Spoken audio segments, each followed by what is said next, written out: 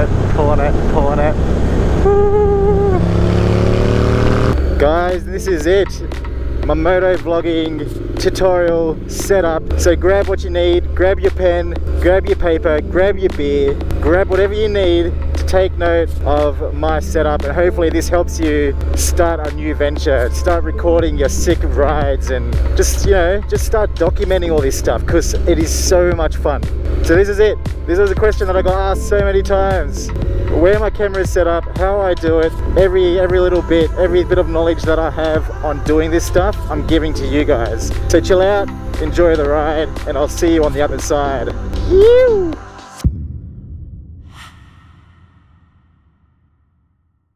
G'day guys, welcome to Motovlogging. I'm Rob Hamilton. So nice to have you here today. It is a beautiful day. I'm going to be answering one of the most sought out questions that have been asked on the gram since I started motovlogging. Hey Rob, what's your camera setup? Where do you mount your action cam? Where do you put your mic? Where is your camera mounted? Is it chest mount or is it chin mount? Well, today's gonna be that day that I answer all these questions and maybe just like a little bit more. And before we get started guys, please take the time to hit subscribe if you'd like to see more of these videos weekly, and also like this video if you took anything away from it, anything that helps you, please chuck a little thumbs up, it's all greatly appreciated. Also, I put up a story on my Instagram yesterday asking you guys if there's anything you'd like covered, and I'll be answering those questions either throughout the video or at the end of the video, so stay tuned till the end, it's gonna be a grand time. Okay, so first, to answer the chest mount or chin mount question, I do use a chin mount. I do like the POV style, so it's as if you're riding with me, you're in my eyes, and we're riding together. We're both just cruising along, just enjoying the sunshine.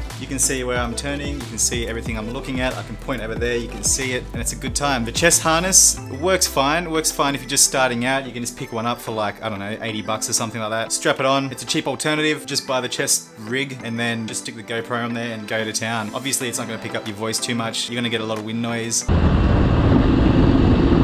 and it's just a direct mount, it's fixed, so you're sitting here, you got the view, you're turning your head and it's still just looking straight, so you're not really getting that whole you know, POV sort of style. Plus it's not really the most attractive thing to wear around. You see it? You can see? Look, it's not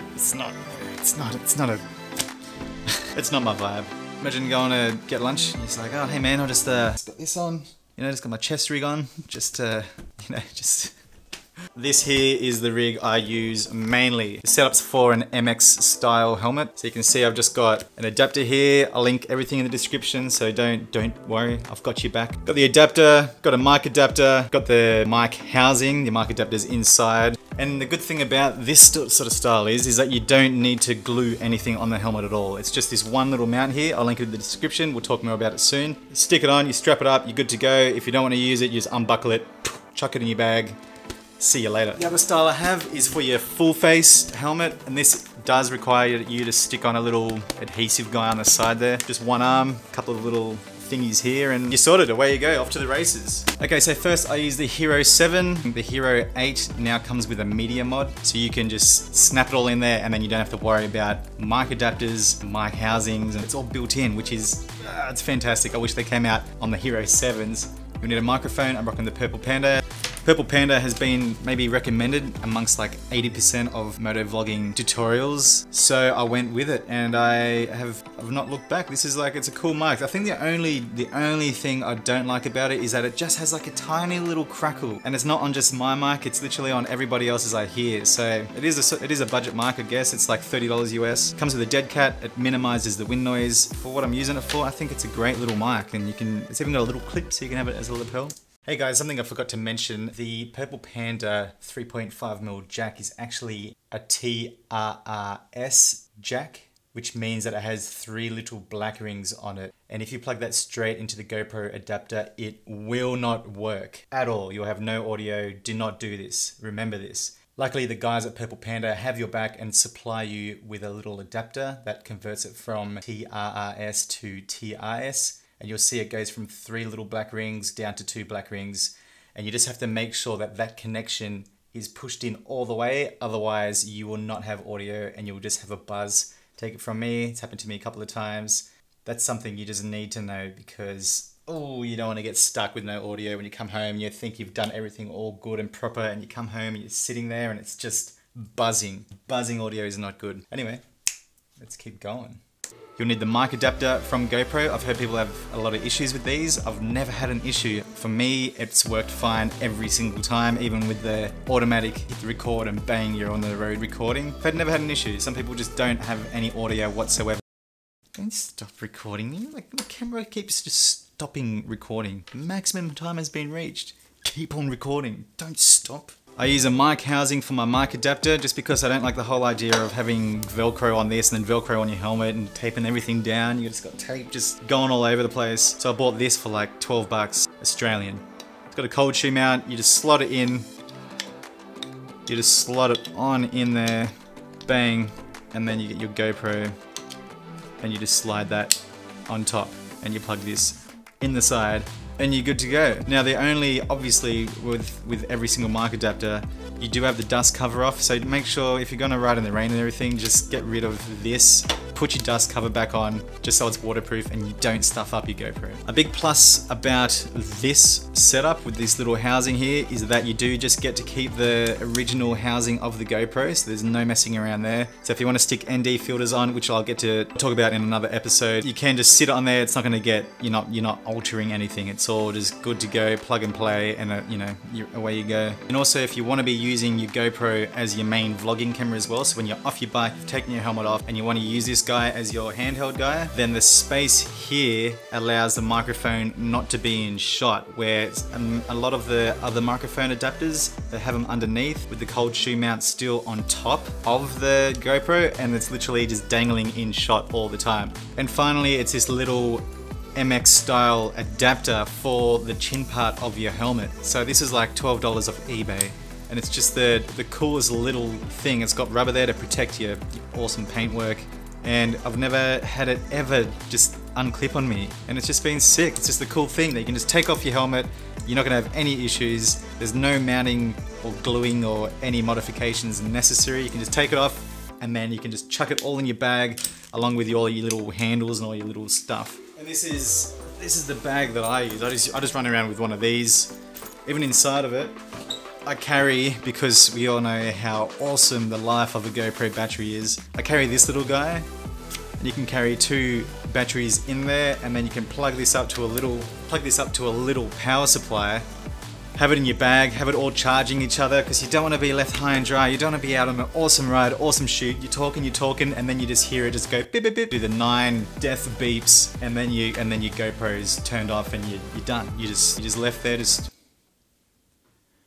riding home in silence. You don't have any extra battery. I don't know about the ideas of like taking a battery pack and sticking it on your helmet and having other cables and everything like that. I'm not really into that idea. I think it's just easier just carrying a little bag, having all your little accessories and everything in your bag, charge all your stuff up on the fly, and you're good to go. You're good to go for a long time. I'm also rocking the 128GB memory card in here. I've never filled it up all the way on one single shoot, and I do shooting 4K on my GoPro all the time. Now for the closed face helmet, everything's exactly the same apart from the mount, which is that little guy here, and that's just one of the standard GoPro mounts with the curved adhesive. Stick it there. I just bought a longer extension arm, and that'll help you just bring the GoPro around the side and just mount it in front of your mouth. And then you just need some extra little adapters and all that. You're better off just buying one of those kits that just have all the cheap parts in there, because they still work the same as everything else. That's what I did. You just got you got a lot to work with then. You got a lot of things. This, however, I had to buy this separately. It wasn't included in any sort of kit, but it was still just like $6 posted. So go crazy. That's your parts list done. You're done. Let's move on to how to mount all this crap together in the helmet so it's nice and tidy and on minimal and look like a mean mofo. Alright, how the hell am I gonna film this? Top down. I think top down on this delicious table. Like this. Oh, you can just do it like that. Maybe. Alrighty, here we go. Here we are, top down styles. That other weird angle wasn't working for me. So this is how we're going to be rolling. This is my Premier helmet, my MX helmet. That was a mount that I had when I was just trying to work all this stuff out, and now it's stuck there forever. Nice one, Rob. All right, so first thing is first, let's get this mic in here. Now, the thing you want to do is minimize wind as much as possible. So I gaffed up the little vents here, just so you wouldn't just have like, just smash it into the mic. We're just going to be putting it behind one of these cheeks here. So because the mic adapter, once it's mounted up, it's got the hole on the side here. So we want the lead to sort of pop out from here and go straight into there. So we're going to mount the mic on the right cheek, or just behind the right cheek. And this is a little bit fiddly, you might have to muck around a little bit trying to get it all in there nice. Basically, the mic itself is very small, so it's okay to squish it up a little bit. The dead cat's there to protect it as well. So I'm just gonna try to squeeze it in there, and then you have all this excess wire here as well. So you wanna try to hide that in your cheek pad without making yourself feel uncomfortable while riding. Sometimes this has fallen through the little ear hole part in there and it's just tickling my ear. So I'm tickle. So get that in there. Sort of as much as possible, as neat as you can get it. Try to keep all the wiring just all tucked under and away. Okay, so that's in there. It's all nice and snug. Got this little fluffy thing there. I just like to keep a little bit of fluff out, just so, you know, I don't know actually. I just like doing it. Okay, so the mic is in. That's it. That's literally installed. Happy days. It's not going to tickle my ear. You can see in there. Just like that. It will pick up enough of my voice. It's not going to sound too muffled or anything like that. It's not going to, there's not much wind's going to be hitting it. So it's well protected. The gaff's going to do a good job in there, holding it all back. So we're happy days. Right, now. So then I'm just going to run the lead up through the side here. Now I've got like this little plastic part here that you can sort of like bend back and move around a little bit. So I'm going to just tuck the lead in under there. And it's sort of roughly going to sit about like that-ish. Just leave it dangling out, so you got some length there. This is pretty annoying having the adapter just here for me, for this. It's like, if it was just a little bit longer, I could just have it sitting behind there a bit. Or if it was heaps shorter, it'd just be like right behind here, that'd be perfect. But right where it is, it's heaps annoying because it's not long enough. And when it's out, it's too long. Anyway, okay, so that's there, that's nice. Now you get your little MX mounting boy. You sort of roughly position it. Now, it doesn't come with these elastic bands. These elastic bands were literally used to tie up veggies. So I just grabbed them just because you have, and I'm not going to take it out just because it's a little bit of a pain to get back in there again. But they're pretty long, they're just your adjusters, but there's nothing to really secure them when you're riding. So they're just flapping and tickling your neck or under your chin there. It's really distracting and weird. I just did that. It's got elastic bands. I will change the color because, you know, oh no, stuff, I'm gonna leave it. So yeah, just, you know, bang, just mount it there, wherever you think, and just from behind, you're gonna just clip them little things together. I don't think I'm gonna be able to really show you. And then before you do one of the sides up, and I've only just started doing this recently, I have that just sort of, I want it to be tucked in and around, I think. No, I definitely do. So that sort of just holds it. So it pops up and around, little clip. And that's, like, strangely enough, these hold so well. They're really tight, they're really stable. And I'll show you around the inside there. Hopefully you can see that. Yeah, so check that out. Good times. Alrighty, so that's mounted, mic's already installed. And you just grab your GoPro with the adapter already on it. Do this bad boy. Now with this, so everyone's riding style is different depending on what bike you ride. For me, this is fine, having it up like that, like dead straight. I probably just kick it down just a tiny little smidge just to get a bit more of the tank in there and everything. But other than that, that's perfect for me. Now, if you're leaning way more forward, then you're gonna want it to kick back some more. So maybe sticking another little spacer in there like that and having it coming out so I can tip back a little bit more. I'll show you what I mean on the full face helmet. But yeah, so straight up's perfect for me, and you wanna get the angle right, because if you don't get it right, you're not gonna be a happy boy or girl. And then douche, plug that little guy in there. And that's pretty much it. This is how I've been using it for now. Just because of this adapter thing, I actually thought it would get in my way a lot more. So I have my goggles on like this. This is how I roll. And yeah, I don't know why, like you'd think that this would be getting in the way or flapping around heaps more, but it actually doesn't. So I've been rolling like that, and just say I need to do a battery change, it actually gives me enough length still to pull it down, or pull this off, pull everything out, and I can do everything without actually taking the whole thing off. I can do this with the helmet on. I've got it down, changing the battery, doing a battery swap in like 30 seconds flat. So yeah, so that's pretty much it. That's pretty much the MX style, and you're done. You happy days, you're on the road and you're moto vlogging like an absolute lord. All right, now for the full face. Okay, so now here is my Quinn Design Smart helmet. It's an absolute mofo. This is a great helmet to moto vlog with because it is all sealed up nicely, unlike the MX. No goggles, got this nice visor that's super tight on the inside. I've got this that protects wind and just, you know, it's a good helmet, a good solid helmet. I use this for my long rides just because it's it just cuts through the wind. It's super comfy, it has Bluetooth everything, can control my music and my phone calls, and got crash detection technology in it. It's a great helmet. Look at that. Oh yeah, all carbon, race spec, heaps light.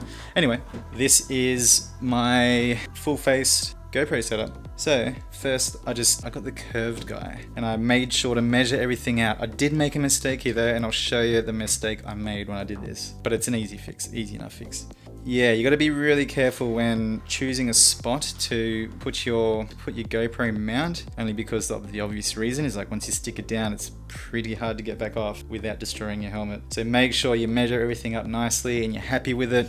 And the way to do that is, which I didn't do, is when you get your GoPro, you want to make sure that the lens is in the middle of the helmet and that the GoPro isn't so much in the middle. It's not about the GoPro being in the middle, it's about the lens being in the middle. Because otherwise everything's going to look off center, which mine does a little bit. But mine sits about here where I'd really want it to be about there. So that's just like a tiny little nitpicky type thing, you know. Just something to be mindful of though. I don't want you guys to make the same mistake I did. But I'll show you the vibe anyway. It's your normal mount. Slide him in, clipped in, clipped on, happy days, everyone's laughing. There's your big arm boy. I got a couple of little links here, just little right angles, so that's going to slide onto the arm, your big arm, just like that. I like these little short little bolts. These are like all the aftermarket parts. They actually look a bit tidier than the GoPro ones, in my opinion. That's pretty much there. You can sort of swing that around, do it all loosely so you can sort of move everything around nicely. And then your GoPro goes on just like that.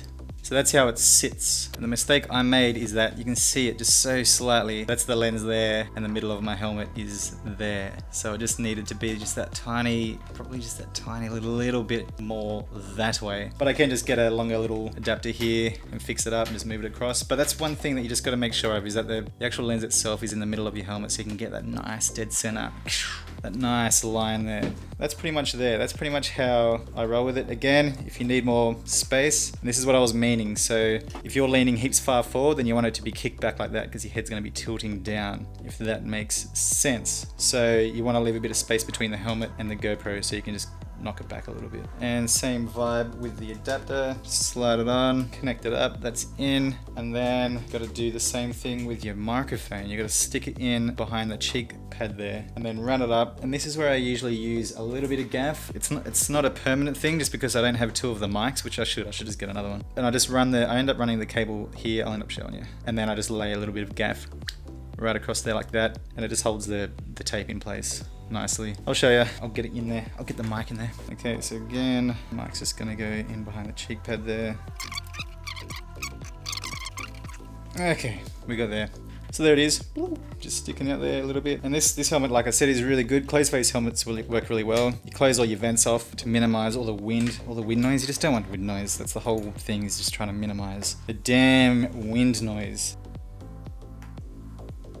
Still has like all its freedom of movement there. It's all sort of good to go. Tighten your stuff up, and booyah, that is pretty much it. There's not that much more to it. It's just make that wiring tidy as much as you can, hold it down. That's what I mean. See how much of a pain that little adapter is? If that was just a bit longer down here or something, it'd be perfect. But well, beggars can't be choosers. I guess I could just buy a new one and, you know, go for gold. Oh, it looks sick. Whew, that was a mouthful. How did you go, guys? Or how did I go? Hopefully I didn't confuse you. Hopefully I didn't bombard you with so much information that you're just like, no, I'm tapping out, I'm out. Hopefully I inspired you instead, and that, you know, maybe after this quarantine you'll head out there, you'll have everything prepared, and you'll start just smashing out some awesome content for yourself, for your family, show your friends what you're up to. So right now I can hear some of you saying, but Rob, what about the settings? What about the setting? What about the grading? How'd you get the photos from the footage How did you do all that? Don't worry guys, I got your back. This is like a Thursday. This is gonna be a Thursday tutorial sort of vibe going. Next week, I'm gonna either show you guys how I grade or how I import the photos and edit everything just off my phone. I haven't yet decided. We will get there. But I will show you everything I know, how to import everything off your phone and just be able to just post and on Instagram, where you go, the format I use, the grading I use, and then also how to organize, import, process, grade, and export your footage from Premiere Pro, which is what I use. Plus all the settings I use on GoPro, why I use the settings and everything, so you're not gonna be left in the dark. I've got you. So make sure you hit subscribe so you don't miss out on any of this information that I'm throwing your way. Now, for these questions, I was asked by you guys on Instagram when I posted my story asking if there are any questions that you guys had. This is for you. Some questions were relevant, but some weren't relevant right now, but it did give me some sort of insight of to what I should be shooting in the future. So I will have you covered on all the product gear stuff, but let's just start from the start and I'll read out the questions and I'll smash out the answers as quick as I can. Kaysen Connell, how do you get the clips cut into pictures so well? That'll all be revealed in a future vlog, maybe next week or the week after. Live in fear. And one Ray O with a 0. How do you attach it to the Quinn? Got you covered, mate. Got you covered. Mark Hauer, send me the links to buy the microphone setup, please. Kiss, kiss, kiss. Boof. Check out the description. They're all there, bro. Got you covered. Push Penner, helmet mounting and mic setup. Got you covered. What's the settings you have on the GoPro Hero 7 for your shots? That'll also be covered in a future, within the next couple of weeks. Stay tuned. Live in fear. Stay tuned. Live in fear. Sorry, need to ask the helmet with the camera, which one is awesome looking, need one like it. Which one? Is it this one? Oh, so this is the Quinn design and that is the Premiere helmet. They're both awesome. I both love them for individual reasons. So hopefully, you know, Premiere, Quinn design. Carl03, what helmet to get as a beginner? Get an expensive one. Single cylinder, boots and jackets. That's a whole nother product review. I'll get to that for sure. What do you think about the stainless exhaust and the performance of the bike with? Well, I was going to do an awesome, just exhaust focused video, just carving it up through the dirt on the road, all this, and that was probably like 3 days before we were told we can't ride anymore. So I've been hanging to do that vlog and I will cover everything then. So you're gonna have to wait. You're gonna have to wait till this is chilled out a little bit and I'll do it. I'm excited for it. I've been hanging. What is the best helmet in your opinion? Comfort, safety, and style. Mr. Black Owl. I've been stoked with the Premiere. I can wear the Premiere helmet for hours. Absolute hours. It's really light. It's comfy. The leather inside's awesome. I've had that for a year and a half and it just hasn't missed a beat. It's got a little bit of wear and tear. It's molded to my head now, which is really nice. But I guess the safety is really good. I haven't really looked much into the safety of the helmet. Same as the Quinn. The Quinn's really comfy. They're both equally the same for me, the same sort of vibe. The Quinn obviously has more tech in it. It has crash detection technology. I will do a review on the Quinn again very soon because I've had it for 6 months now and I think it's about time that I'll just give you my little bit of 2 cents about how I feel about the Quinn design. James Clark, price on the setup. The price for everything listed, excluding the GoPro, is $157.50 Australian. It's pretty cheap. It's pretty cheap considering. It's a mic, there are all your holders and everything, your leads, your adapter housing, your arms. It's a bit of bang for your buck. And then the GoPro for me costs $600. They've gone down now, the Hero 7s, because the Hero 8 is out. And if you get the Hero 8, like I said, it has all that casing and stuff like that. So you can just do away with everything apart from the mount and the mic and you're good to go. Joe Caldwell. Let's see what all the helmets look like. All right, let's do this. Let's do my Premiere helmet with my Roland Sands design Barstos. This is my girlfriend Ramina's Premiere helmet also. Got that for her birthday. This is my Builtwell lane splitter that I barely ever use. I find it's just a bit too heavy compared to this and the Quinn design.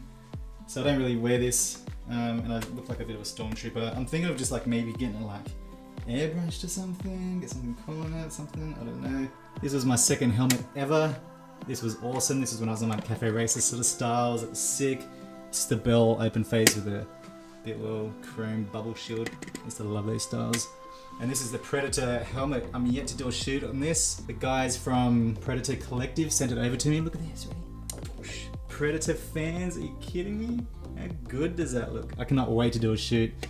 Alright guys, that is it from me here in my room, and bang, there you go, there you have it. You are on you're well on your way to motovlogging, doing your own thing, doing what I'm doing right now. It is so much fun. I urge you guys to get out, get on your bike, set your GoPro up, do whatever you need to do to get out there and get filming, because it's so much fun to do. Check out my Instagram if you haven't already. Moto_feels with a Z. Get out there. I'm keen to see your footage, guys. Keen to see it. Alright, you take care. I'm gonna just ride around for a little bit more, I think, because it has been a while. It has been a long while. Look at this, no one's out. This is, it's all mine. This is all mine. I'm gonna wave my hands around like an idiot. I'm so excited. Ah! Damn. Oh, it's green. Let's go. See you, legends. Take care. Pulling it. Woo.